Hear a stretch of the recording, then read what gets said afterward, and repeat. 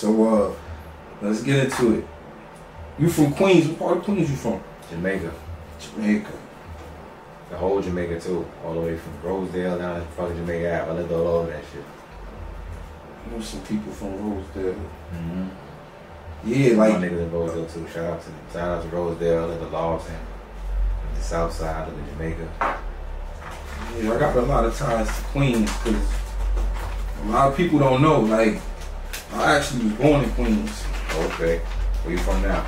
The Lower East Side. I grew up in the Lower East Side, but my father's side stayed in Queens. So like I was always going to Queens. I went to high school in Queens. Like I went to Beach Channel. Oh, okay. Far Rock. Mm-hmm. So like yeah, like I was always, you know what I mean, like in Queens and in the but I grew up in the Low. I rep the Low because that's you know what I mean. That's where I had my first fights, my everything. That's why I became a man. But I always showed love to Queens because I was actually born in Queens. Nah, that's real shit. Yeah. That's real shit. I'm Queens all the way. That's what's up though. Like, we're the most. I'm Queens all the way, son. I'm carry that shit on my back all the way. That's what's up. Yeah, like New York, yeah, it's like we getting the resurgence now. Mm-hmm. Like, and that's why, like, in a sense, I'm glad I'm kind of stepping into like my journalist bag in a sense where I could kind of highlight certain like artists because I know. Yeah, because it's like they try to make it seem like you have to do drill or you have to do all this other shit when there's people doing like real hip hop that's like out there. So that's a big fact. You know what I mean? That's why I try to get on my show, like the spitters. Like we ain't here to like talk about no like drama, no bullshit. Like it's straight like, you know what I mean? Hip hop shit. Yeah, like that's what the culture needs. Like, you know, but.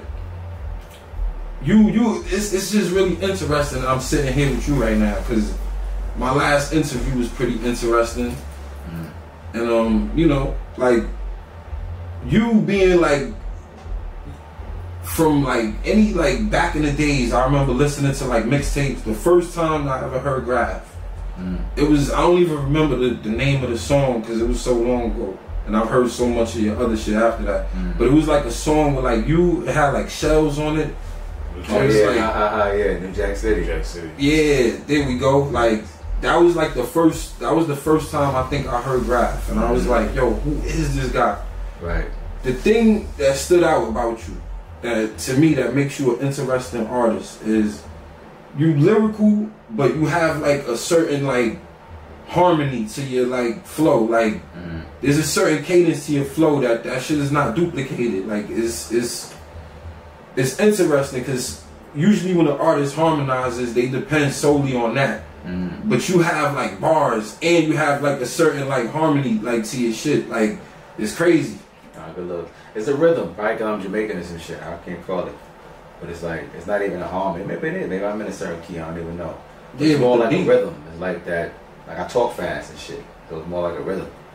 But nah, I fuck with that.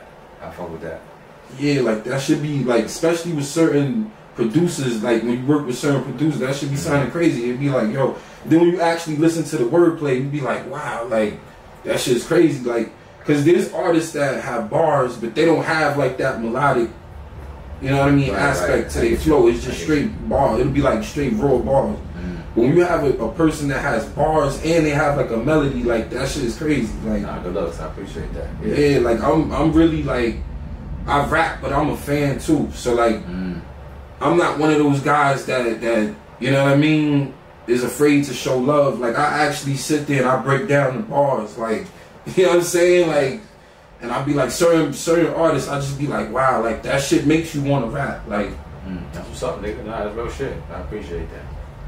Yeah, for real. Like, it was a few tracks that of yours that like I really liked, and I just was like, wow, like that shit made me want to like step my pen game up, like for real. Like, I like hearing shit like that because I do it for the spitters.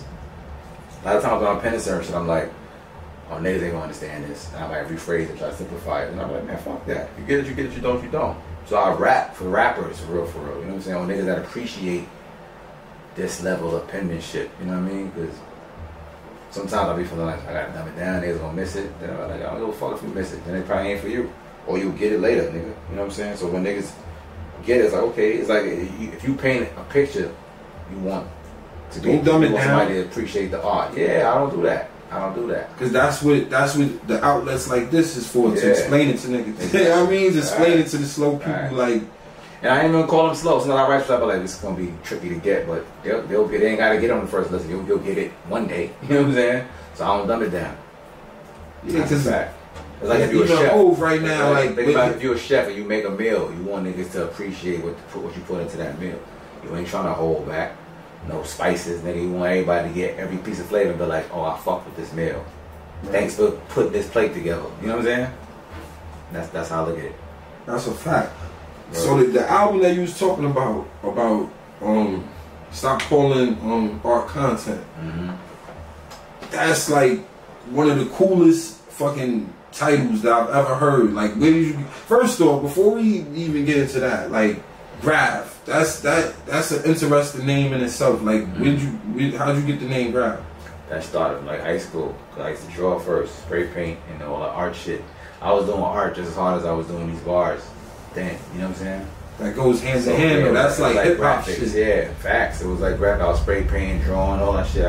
It's crazy that all the NFT shit is in style now. Because now I'm bringing some of my old art I did back then, NFT the shit now, and creating new art and adding to the old shit and all this other fly shit. So it's like all that art shit just paid off. You know what I'm saying?